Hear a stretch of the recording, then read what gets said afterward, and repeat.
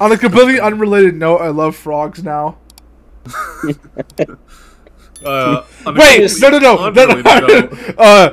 Okay, I need to clarify something about what I just said. You love frogs, huh? In one manner. Hey, yo. Hey, do not take that out of context.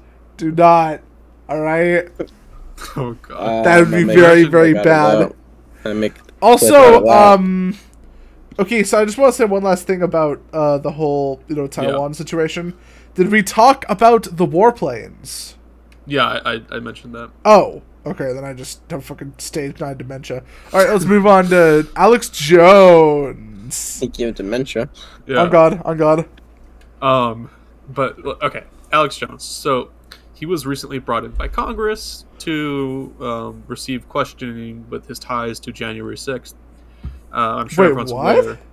Yeah, Alex Jones was one of the people selected by President Trump to organize I think it was a protest, but nothing insurrection type. All right, it was clear that he was just there to protest. I mean, January 6th wasn't even really an insurrection.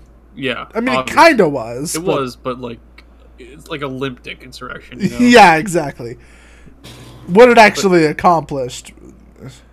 No, pretty much nothing. That's besides the point. So Jones was brought into Congress and he was questioned by all these Congress people, and I thought this Congress was funny people, because, of course.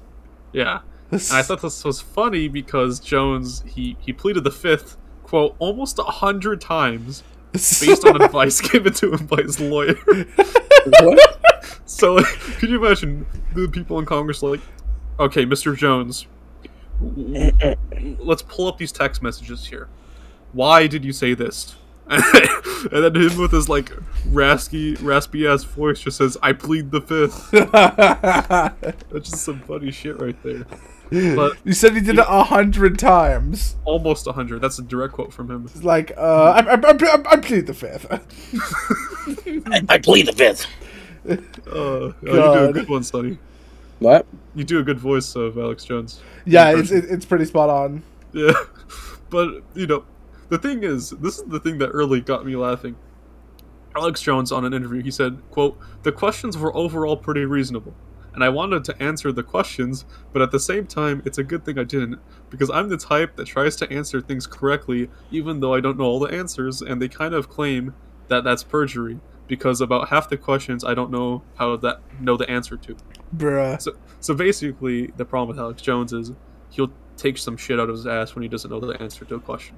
Right. And, yeah. So, that's funny. That's all. That's what with the topic. I just thought it was a really funny thing. I see. Yeah. Alex Jones is always funny. Alex Jones is a bit of a clown, but you know what? It's great. I mean, he did say he would eat his neighbors. He would eat his. Okay, that I did not hear. Yeah, he said if the apocalypse came about, he would eat his neighbors and also feed his neighbors to his daughters. I kind of get that. Okay, it's in context, right? It's in the context of if he was in an apocalyptic scenario, and it's either he lives, his family lives, obviously, or his neighbors live. Maybe he'd be a little savage just because there was no other option. I can kind of sympathize with that. I don't know why he brought it up. Bro, what if there's no apocalypse?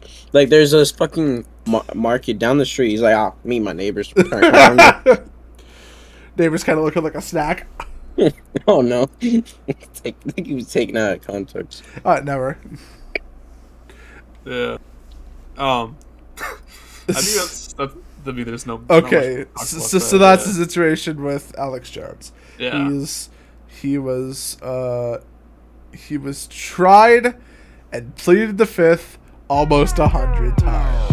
You worry about leaving a better planet for our kids. How about leaving better kids for our planet? Entire generation offended at everything, getting mad that a human thinks all lives matter. We don't need black or white or left or right. What we need is common sense. We need balance. We're all in the same boat. Why you trying to make holes? If they sink, we sink. This is madness.